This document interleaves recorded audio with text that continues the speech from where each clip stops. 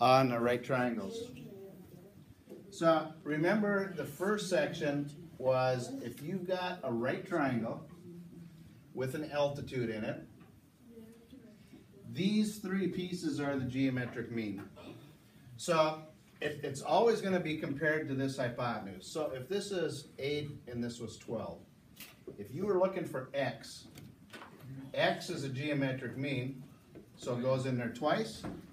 Doesn't matter if it's this way or that way, just make sure they're kitty cornered. And then 8 to 20. And then 8 and 20, right. The piece hooked onto it, and then the entire length. What's the geometric mean? This. Geometric mean we did in chapter 8, just one lesson on it. So now you're doing the geometric mean for these right triangles. A geometric mean goes in a proportion twice.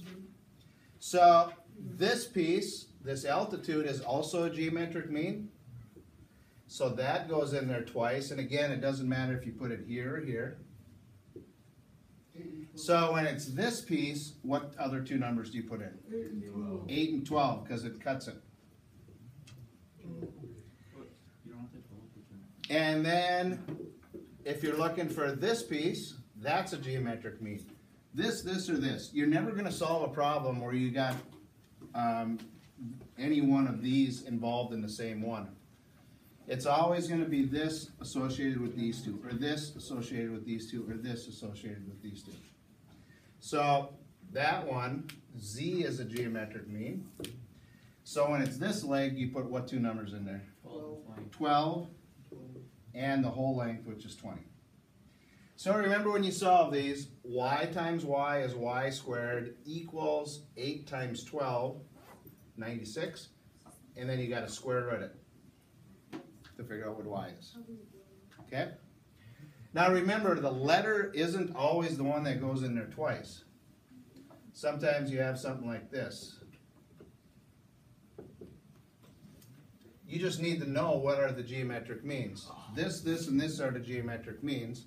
So 10 goes in there twice. And then you put in, since it's this piece, you put 6 and x. So this is a simple proportion. It's just 10 times 10 divided by 6. Then, the other right triangle. Today's worksheet doesn't have these on them, though, because we've already done a worksheet on what I just showed you. Today's has right triangles where you know two sides. So you're either going to know a leg and a hypotenuse, or the hypotenuse and the leg. And you got to find the missing side, or the one like the assignments we just did, where you're going to have 45, 45.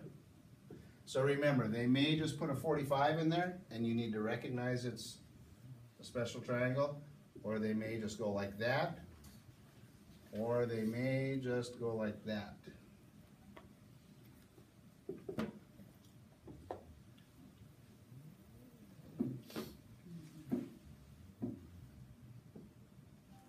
And then 30, 60, 90s.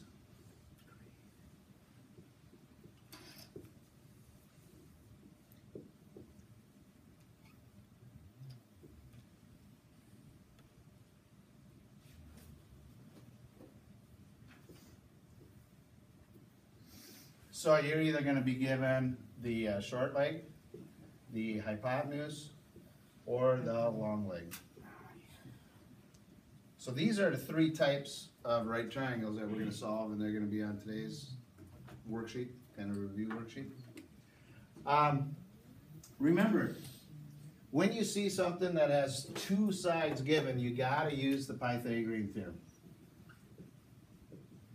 When you see these that have 45, 45s, you can use those rules, or the 30, 60, 90. You can use the special rules.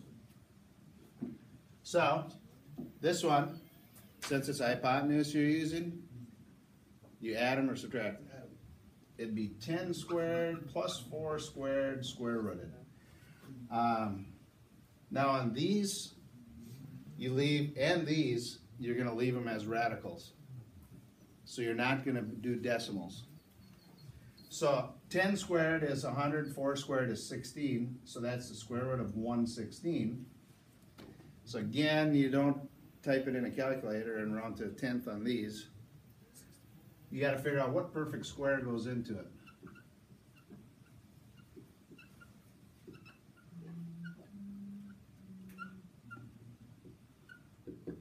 So 4 should.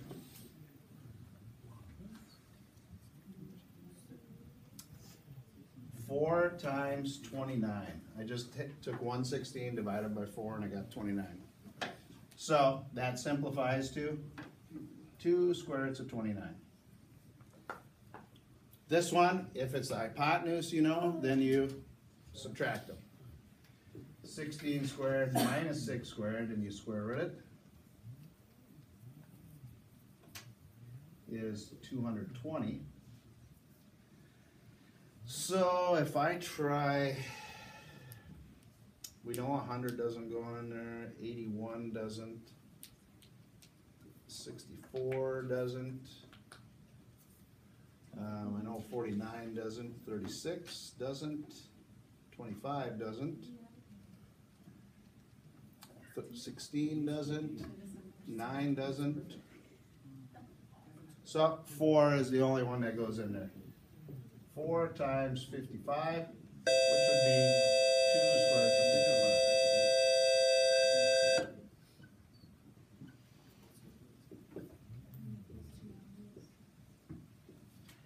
Then on the special triangles, these are going to be mixed amongst themselves now.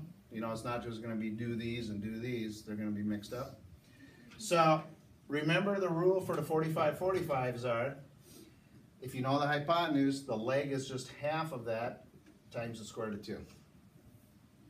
And the legs will be equal to each other on a 45/45. If you know the leg, the other leg is the same, and the hypotenuse then is just the leg times the square root of 2. So the two rules are the hypotenuse equals the leg times the square root of 2. Leg equals half of the hypotenuse times the square root of 2. So if it's an odd number, half of 11 is 5.5 square roots of 2. Or you could just do it like the book. The book just leaves it 11 square roots of 2 divided by 2, because 11 over 2 is 5.5. Either way you write it is okay. Then the 30, 60, 90s, the short leg is half of the hypotenuse, so the hypotenuse would be doubled. The long leg is just the short leg times the square root of 3. The hypotenuse is 20, the short leg is half of that, just like up here. And then the long leg is just the short leg times the square root of 3. So those two rules are the hypotenuse is double the short leg, or backwards, the short leg is equal to half of the hypotenuse. The long leg is equal to the short leg times the square root of 3. So remember, these use square root of 3, these use square root of 2. Then this is the trickiest one. When you know the long leg, the short leg, it's very similar to this one, is equal to the long leg times the square root of 3 divided by 3. So this would just be 10 square roots of 3 divided by 3. You could leave it like that. You could, yep, because 10 over 3 won't reduce. If you had something like 12 square roots of 3 over 3, then you can reduce, because 12 over 3 is 4. Then now that I know the short leg, the hypotenuse is just double it. So remember, when you double 10 square roots of 3 over 3, you get 20 square roots of 3 over 3. You don't double all the numbers, you just double how many of them there are. So, just a worksheet on these.